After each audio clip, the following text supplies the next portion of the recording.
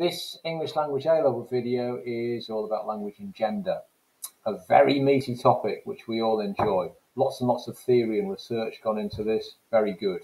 So this is part of the language diversity unit for AQA paper 2. Let's start with some contentious statements, because people often have very strong opinions about language and gender. So let's see, do you broadly agree or disagree, or are you right in the middle on the following sorts of statements? Number 1, females will talk about anything, but men are more economical with words. Males use talk to be more competitive. Females use language to be more cooperative. Females are better listeners than males. Males use more taboo language than females.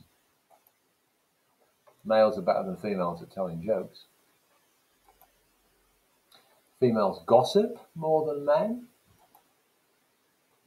Females talk more than men. Okay, they're obviously very broad, contentious statements. I mean, you're a brilliant A-level English language student, and you're very aware that there are all sorts of contextual and sociolinguistic factors that will determine your speech. So it's very difficult to come with any kind of generalized statement about 50% of the population's language, 50% of the population's language like that. Okay, but people do have strong opinions about these sorts of things, and they state them either implicitly or explicitly. Some of these opinions are about how long people speak. So people have perceptions that males and females speak for different lengths of time. That's one thing.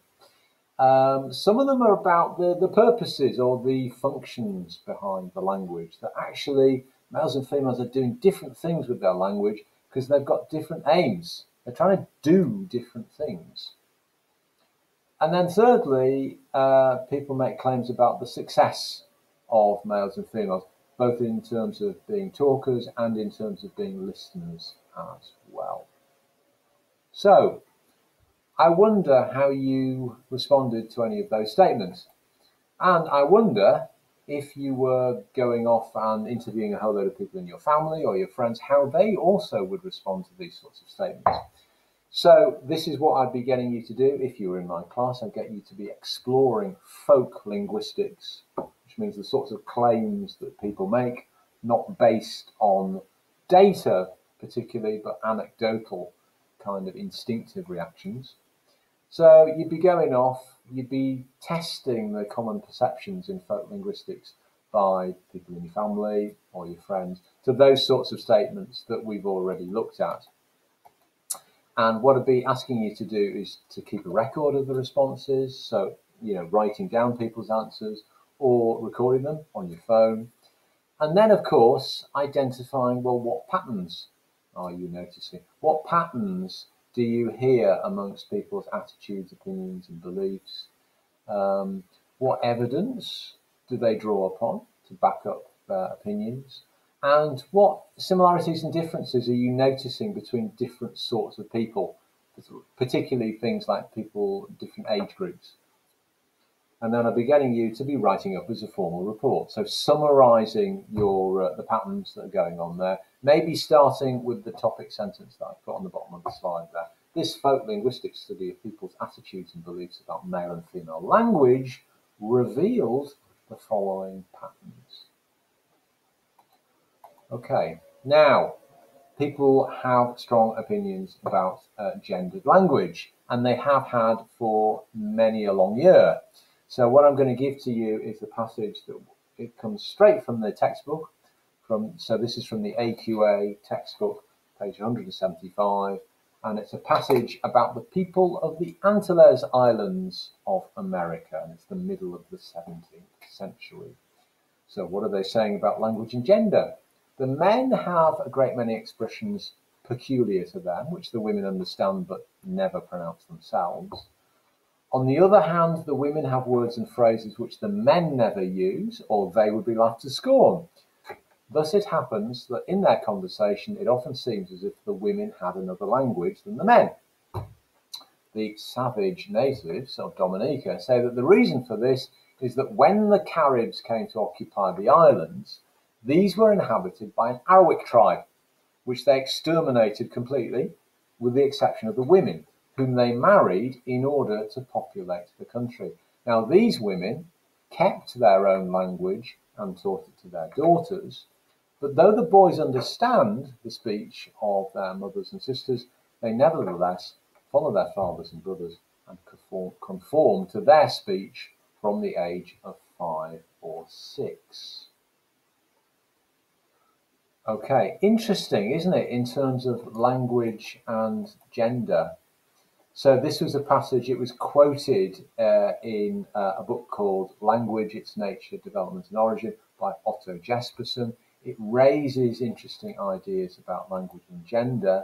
Here in this culture, for historical reasons, it is perceived that some features of language were used exclusively by males.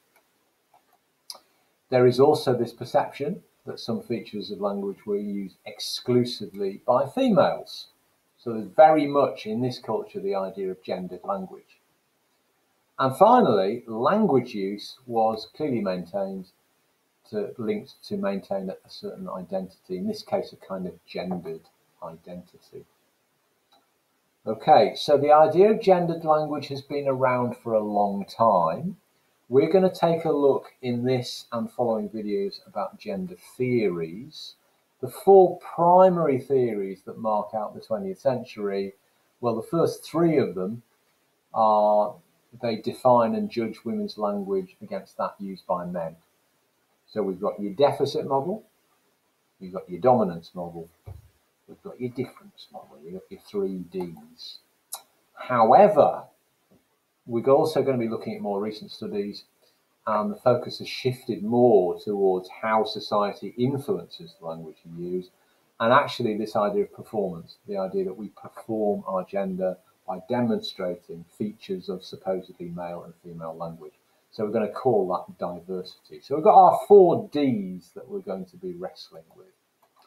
Let's go back to, says he putting the lights back on, Otto Jespersen. We mentioned him before. The quotation about the Antilles Islands came from his book.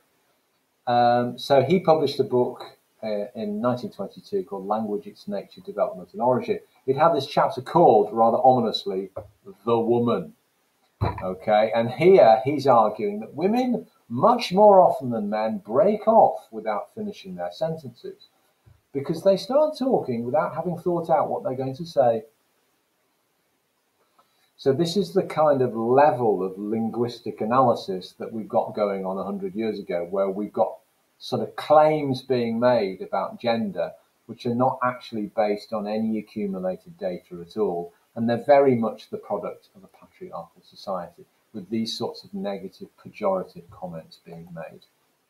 He also argued that women's language could simply be typified as lively chatter, since their roles consisted of the care of the children, cooking, brewing, baking, sewing, washing, etc., things that for the most part demand no deep thought.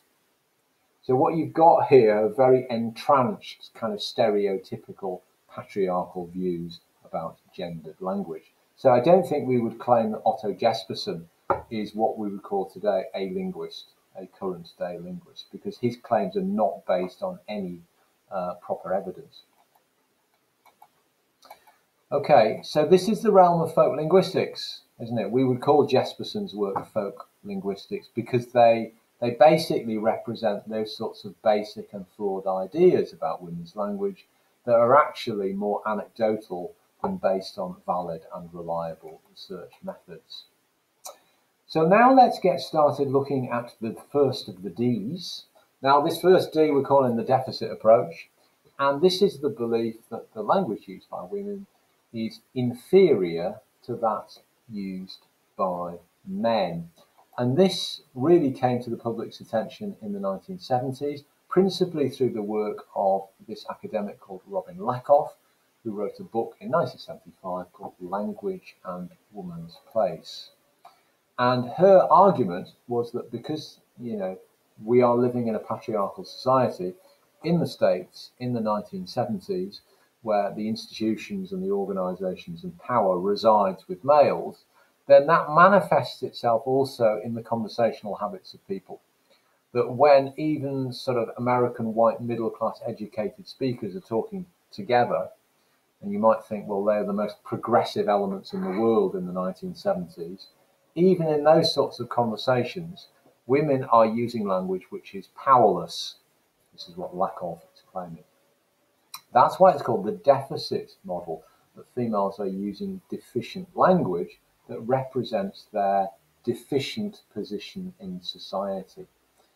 So we have to say straight away that, Robin Lakoff didn't go off and actually collect linguistic data. These are based on anecdotal evidence, and it's very much based on a very, very narrow demographic, because it's based on her friends, and her friends were middle class and white educated speakers.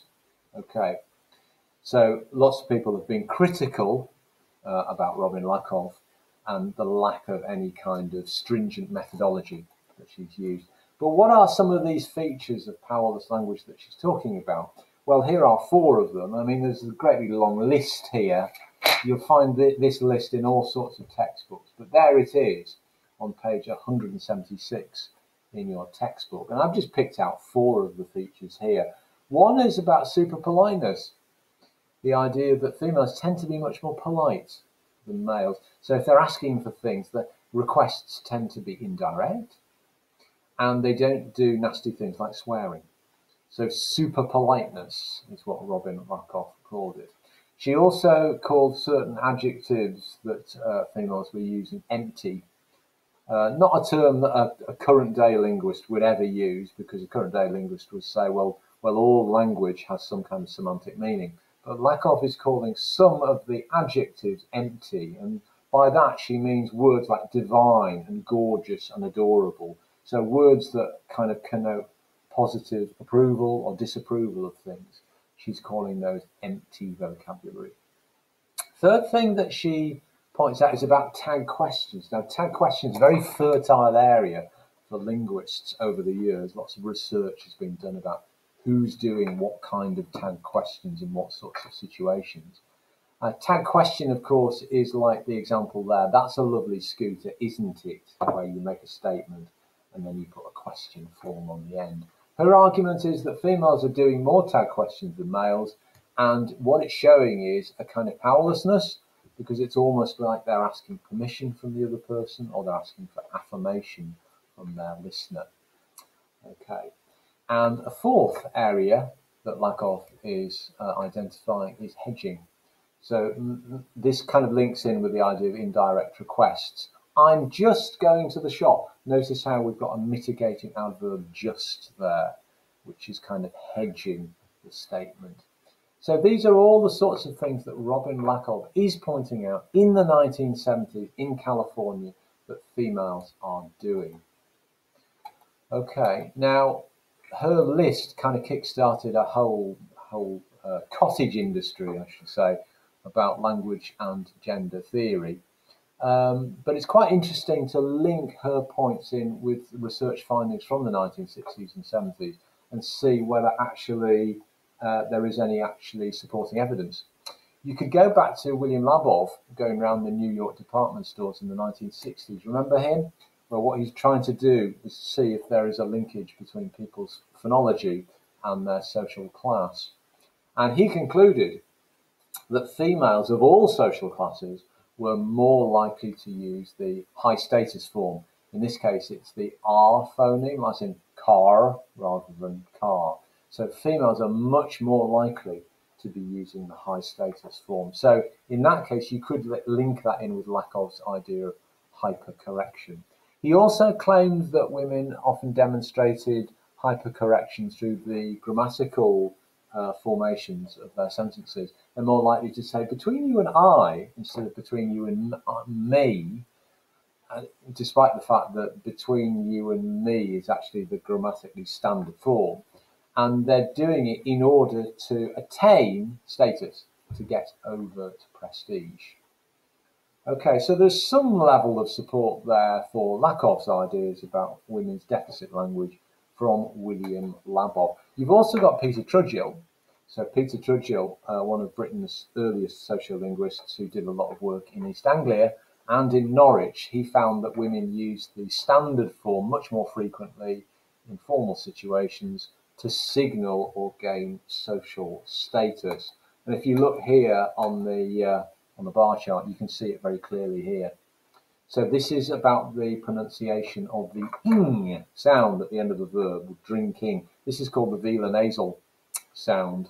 And what he was interested, Peter Trudgill, was the local people. Could you link what social class they were to the fact that they were either pronouncing it in an RP way with ing, or whether they were doing it in a non-RP way, as in walk in, like that. And lo and behold, he found a pretty stark relationship between your social class and your phonological feature, because here he's finding the middle classes are almost entirely using the velar nasal sound. They're saying walking, and the working classes are almost entirely saying walk in, like that.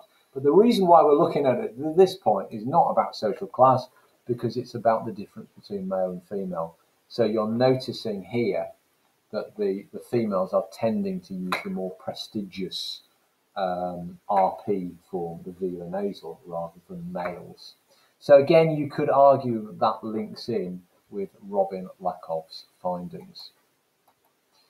Okay, and finally on William Lakoff, he introduced this noun phrase, gender paradox.